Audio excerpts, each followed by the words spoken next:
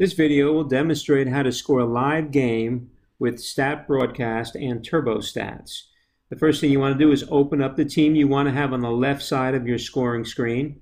If you want to match Statbroadcast, use the visiting team. If you want to match a scoreboard that has the home team on the left side, choose the home team. Hit Open Existing Team, pick Team. Here's your lineup. You could edit any uniform numbers or player names. You could change photos by double-clicking on the photo. Create a player called Team. That will track all your team rebounds. You could also put the logo for the team in the photo. When you're ready to score the game, click on the Games tab at the top. This will bring up the game form. Right now we have one game scored. Here's the players who played in that game. If you select the players, you can see some of their stats and shot charts. Just a sample game. To create a new game, hit the Add Game button. You want to select the opponent from the top menu. Don't pick a team that's in the list. Choose Browse and select the team they're going to play. Then you can enter information about the game. You could choose whether they're the home or the visiting team. In this case, we're the visitors. You could pick the location or type in the location. You could put in the officials' names, what the attendance was, and any information you want about notes on the game. To start live scoring, hit the live button at the top or the live score button at the bottom. It'll ask you if you want to create a new game for the opponent. Choose yes. This is the main startup screen here. No players are entered in the game. They're all on the bench for now. Click on the Preferences tab and then set the game properties, how many timeouts you're going to have, whether the timeouts are going to reset at halftime or not. If you're using 4-point shooting, make sure all these options are checked here. We're going to choose no clock reset for this game because there's no running clock. Put in 60 minutes and we'll track playing time, which is good for player efficiency stats. Put in the number of periods per game, how many players are in the game. If you change the time, you want to hit the reset clock button. If you change the number of timeouts, hit the reset timeouts button. You'll see a change on the scoreboard. If you need to make any changes on the scoreboard, you could manually double-click and make changes as well. Click on the Display tab if you want to set up your three-point line and whether you want to track uncontested shots. With uncontested shots, you'll see there's a C on the scoring screen here. If you turn it off, that's what it'll look like. We're going to turn it on. The uncontested shots will be tracked and recorded in Statbroadcast. And one other option here, in terms of the webcasting, you want to set up under Hosting Site, Local File XML. Make sure the path is C:/basket. You could choose Browse if you want to select the path, and select any file in that folder, and it'll put that folder ID in there. Check XML possessions or advanced metrics if you want to include them in the report. If you have any issues broadcasting, you might want to try turning those features off. So we're ready to score the game, and what we want to do is bring in the players and put them into the game, the starters. You could simply double-click and the next available position will be taken. Same thing with the opponent. If you want to turn on the player photos, you could score with the photos. Just double-click anywhere on this photo on the left. They'll turn on. If you double-click again, it'll switch between rebounds and rebound percentages. Let's leave the photos on for now. Now, to start scoring, there's many ways that you could score the game. You could first select a location on the floor. If you do that first, the miss option will come up by default. If you click a player number, that player will get a missed shot. If there's a rebound, it'll prompt you. Select either team. It knows the difference between an offensive and defensive rebound. We want to start the clock, get that going, and we want to start the broadcast now. So click on the Post Online button and then choose Webcast. That'll start the process of making the XML file. Then we want to go over to the Statbroadcast program. We don't want to close this now because that'll turn off the broadcasting, so just minimize it. Start up the Statbroadcaster app. Load your new event, which we already did. Then choose Start Transmitting. Okay, you can minimize this as well.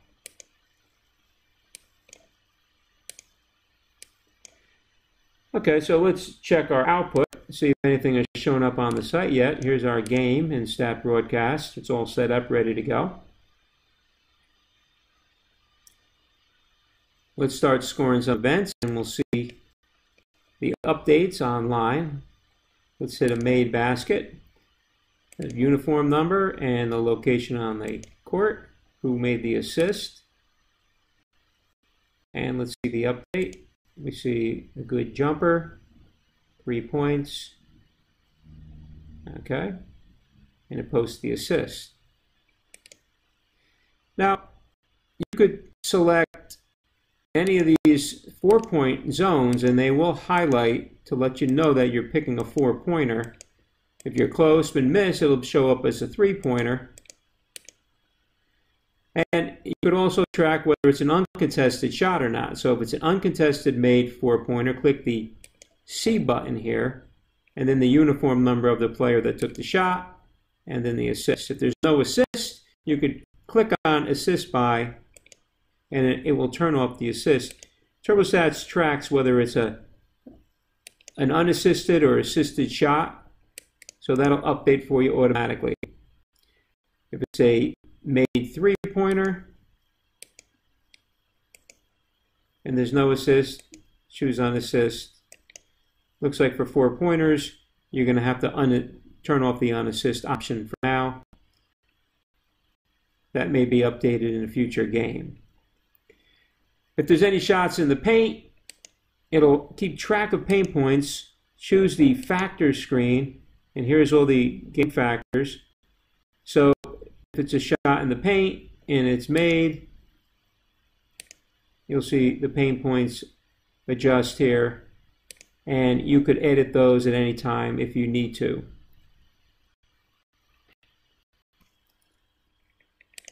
To enter turnovers, simply tap Steal. If it's a stolen ball, the player's uniform number, you'll be prompted for who made the turnover. Now it's a turnover type shot right now. The TO is highlighted. So if there's a made basket off a turnover here, you'll see that the basket is shown in blue and there is a off turnover shot entered in the factors box. If there is a shot taken that's missed and does not hit the backboard, the defense could rebound the shot and make a quick basket without taking the ball back to be checked. So what you do is just double-click the made or missed boxes, and that'll enter it as a transition basket. You see the TR down here. If you need to turn it off, you can click on it, or click again to turn it on manually.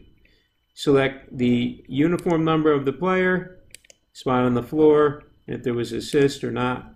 And you'll see now transition basket was entered for that team. If there's a block, the best way to enter it is to click on block and then miss.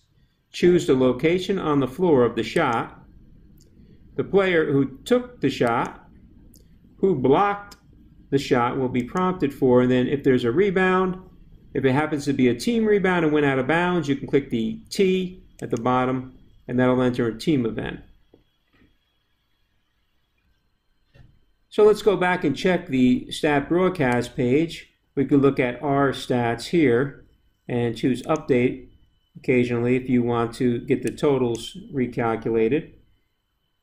It will update whichever player you actively score a shot for. So if you click on Ricky Davis, made a 4-pointer, let's watch, it updates automatically for you. Let's check the Statbroadcast page and see how that's looking. Here we go. See, it's 10-10. Ricky Davis just took that shot. We didn't enter the assist yet. Let's click on who got the assist and see the update. There's the update. Now, if there's a missed basket, TurboStats has a putback feature that enters an offensive rebound and the shot in one sequence. So you can choose a missed shot and then a putback made instead of rebound, and then just click on the uniform number of the player. It will put the shot behind the backboard showing that it was a putback, and it's in pink showing that it was a second chance shot. So if you come here and you look at the second chance, it will be entered. And if you click on the Statbroadcast page, it breaks it down into two events. It'll show the missed shot and then the rebound and then the layup right after that. So that saves you quite a bit of time. When you're ready to make subs, what you need to do, there's three ways to sub, is you could simply drag a player from the bench and drop them right in on any player. Okay, that will enter the sub. Or you could tap on the top of the screen and select players who are prepared to come into the game. They're either at the scorer's table or you can see that they're going to be coming in. So you check them, and now you can keep scoring events. And when the rebound goes out of play and there's going to be a sub, all you have to do is, if you're using a mouse, you could right-click on the number. If you're using a tablet, you could just swipe and the sub will be made. There's one other way to enter subs. You can click the TurboStats button at the top of the screen, and then you could just select the sub that you want to replace that particular player. That's very quick. You can either click here on the team names or back on the TurboStat button again to turn the sub feature off. If you would like to make your scoring screen bigger, there's a scale mode you could set by tapping this button in the top corner. Before I do that, I'm going to show you that if you expand the screen, you can show more statistics on the page, or you could show events or scouting information. Scouting will show the types of shots, plays that you run. So you could enter plays in TurboStats. You click the play button here. Let me close the factors. And you could say, well, there was a pick and roll. 5 made a dunk, assisted by 1. And if you look on that team, you'll see there was a pick and roll now, and then all the different stats here. If you keep clicking Scout, it'll expand across the screen more. You can see more of the categories, tracks all these stats per play. So let's make the screen smaller again, and we're going to scale it up. If you like to maximize it on your device, you could just click this scale button down, and then if you click the max button, it'll maximize it into your screen's maximum size, or you could scale it manually by dragging on the corners. Okay. To enter a timeout, simply select a partial or a full timeout and the T for the team, or you can even click on the picture, and that'll enter the timeout for that team. If you want to enter a tie-up, click on the tie-up button and then select the player on defense who made the tie-up. If you want to enter a take charge with an offensive foul, click on take charge, click on the player who took the charge, and the offensive foul, select the player who made the offensive foul. Now if you notice, the fouls are including offensive fouls. There are preferences that you could change. Go into game properties, and then you could uncheck offensive fouls in bonus. Now if I enter an offensive foul by saying either turnover or just offensive foul at the top here, the foul will not include in your team fouls. So if you get behind in turning the clock on and off, you could change the clock by just selecting these arrows to adjust the clock, or you can click in the box and type in how many seconds are left on the clock. You want to do that mainly before you sub. That'll keep the playing time accurate. When it's time to change to the second period, let's take some time off clock, add a few more events. You want an uncontested shot made from the 4-point line, assist. And if you notice when you click on a player, their shot chart comes up automatically so you could see the last shot. It's helpful if you want to select the players first before you make a next shot on the floor. You could see some of the other shots where they won't overlap so much.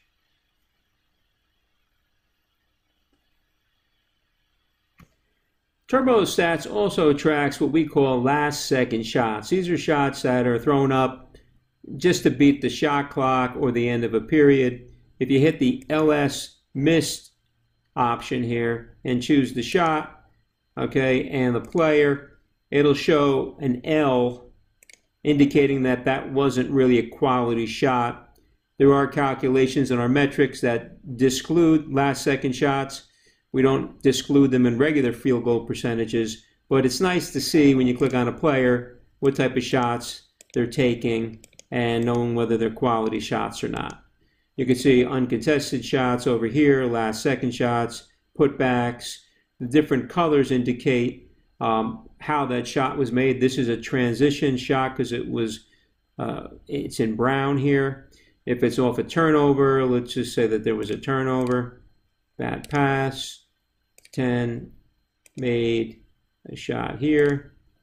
Okay, no assist. You can see that's in blue. That shot's off a turnover. So you get a quick view of the shot chart and you can tell the type of shots that are being made. So let's jump back and check the Statbroadcast and see how we're looking here.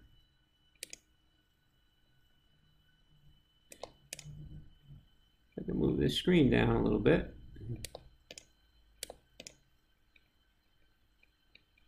Hang on one second. Here we go. This bar at the top, the TurboStats sub bar, sometimes because it's always on top, it might get in the way of an application. You could hide it temporarily if you need to, and then click the score button down here twice, and it'll come back. So here's the score here, 14-16. If you want to look at some player stats, we can look down here. We'll go to visiting team and look at some of these stats down here.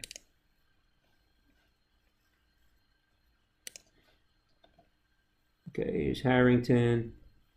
He's got 11 points. Here's our points.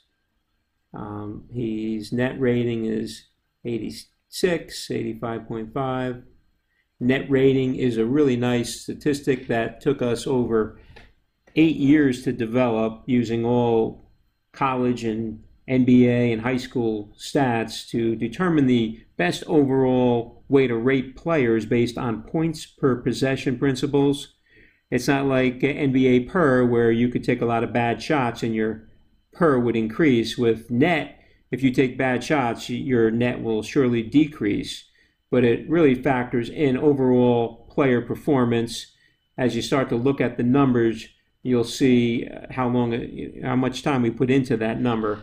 So that's net. It stands for normalized efficiency total.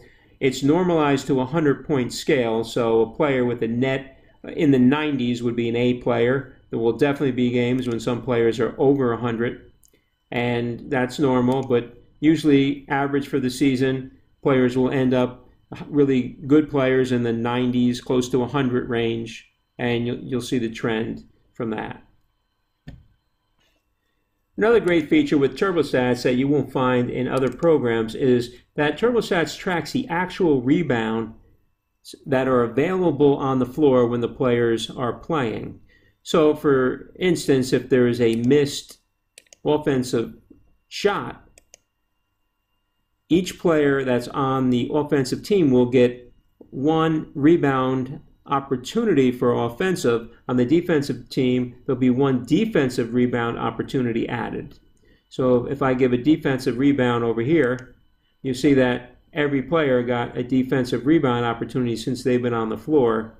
The one who got it got an extra rebound but we create true rebound percentages. If you go to preferences and go to player stats, you can show actual rebound percentage if you want. It'll show the percentage of the rebounds that they're getting based on how many are available. So let's enter some missed shots and we'll see how that works.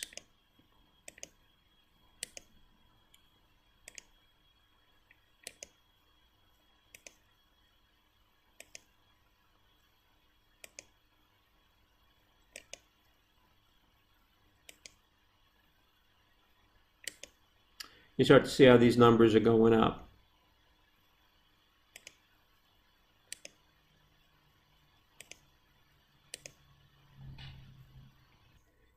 Let's demonstrate how to change a shot that might have been called the three-pointer originally, but then was changed to a 2.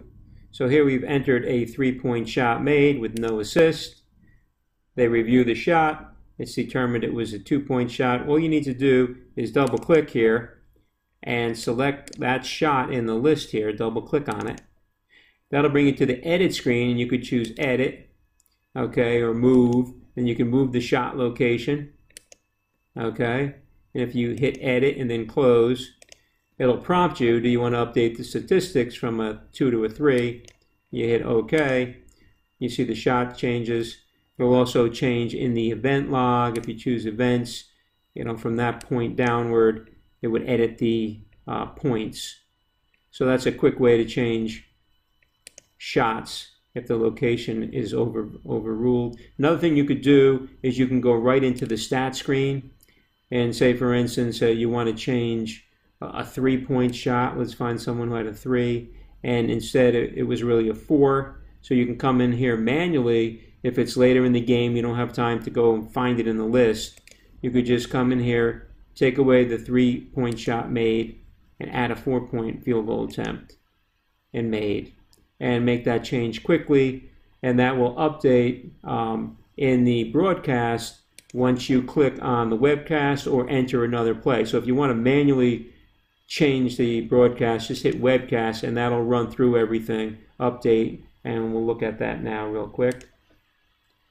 And so we see the score is 17 to 16, so it did take the change and the player's stats will be updated. So if there's going to be a timeout, we click on the timeout and the team. If they're going to change the period now to the second period, we're going to leave the clock running at the same time, but click the period option. And this way, in the stat broadcast, it will note that the period changed. Go back to the encore here, start of period 2.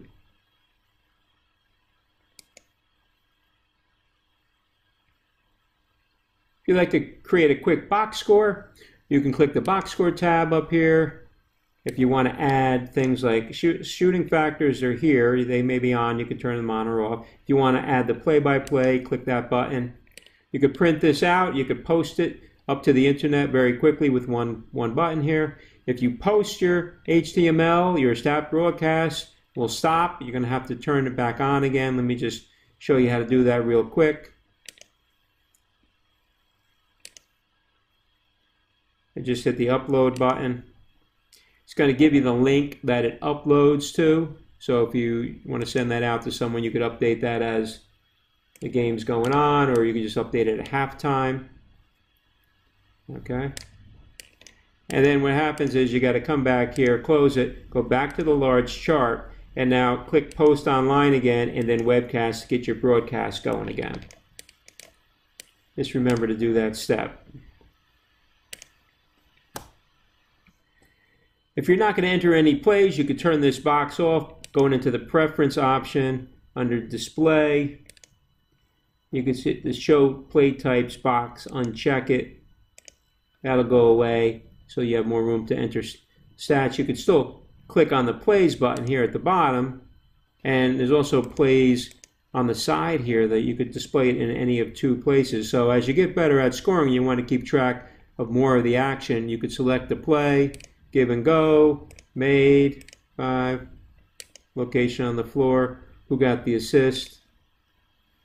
Okay, so very simple. If you go into the events, let me make this screen a little higher. You can see that give and go is entered as a play here. You need to change anything, you could easily hit undo. You can undo back a few events if you need to.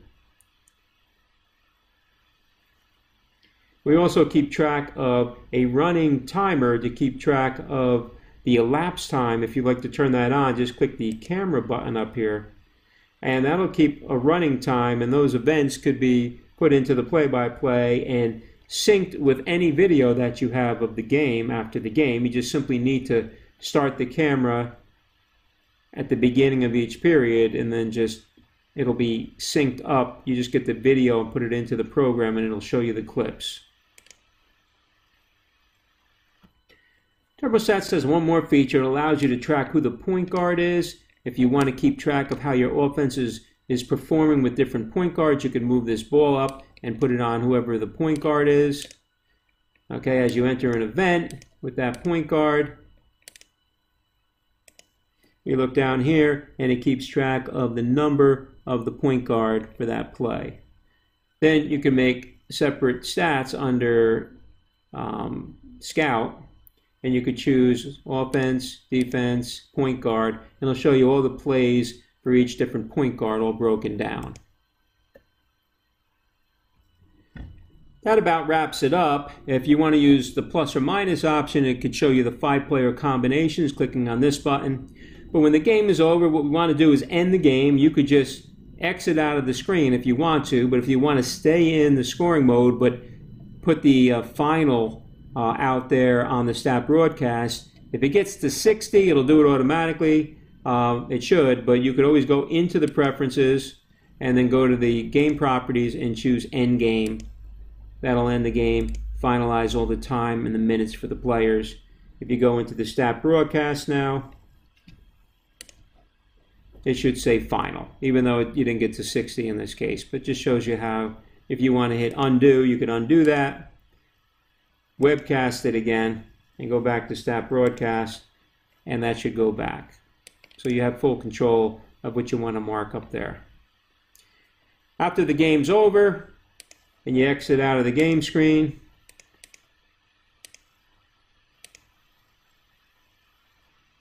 you can just pop up your Statbroadcast and stop transmitting. If you need any technical support, we could be reached at support@turbostats.com or check our website, www.turbostats.com. Thank you.